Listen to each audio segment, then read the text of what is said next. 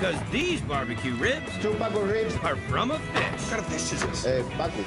This is the Pacu fish. That's the Pacu ribs. And where's that from? Brazil. That's a Brazilian dish. Yeah. Let me show you. Portion look like baby back ribs, yeah? All right. Where does this come from? Amazon River. From the Amazon River. Yeah. That's a vegetarian fish. It's a vegetarian Yeah. dish. They eat vegetables and fruit. Really? Yeah, really. All right. Ribs are cut. Now we make the sauce. Great. And it's a... Orange chipotle barbecue sauce. What do we start with? So we start with the garlic, Spanish onion. We saute the onions get clear. A little translucent. We have the ketchup, chipotle paste, soy sauce. Wow, this is like the international barbecue sauce. Diners, drive-ins, and dives goes international. Okay, a little brown sugar. Honey. So you got the sweet and the heat. The oranges, little bit of lime juice. Let it reduce. 30 to 40 minutes. Now the barbecue sauce is going to the blender. Now, orange sauce. So you get the really nice oils of the orange, but not the citrus factor. No, that's it, yeah. And then we blend it to break up the chunks of the garlic and the onions. Look at that.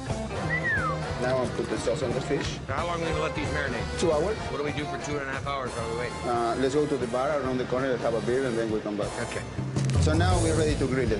So we grill them 5 minutes each side? Yeah, brush it one more time. What happens when you have like 10 orders cooking there, Carlito? I need glasses. Yes, Yeah. you do. Can I borrow your glasses? Thank you. Now, there you go. We brush the dish. Now the ribs go to the plate.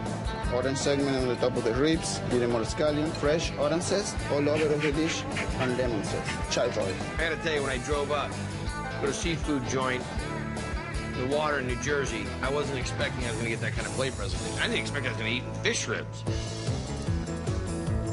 That's crazy. You see the bones? On the fish that's related to dinosaurs. It tastes fantastic. That's something I would order again for sure. The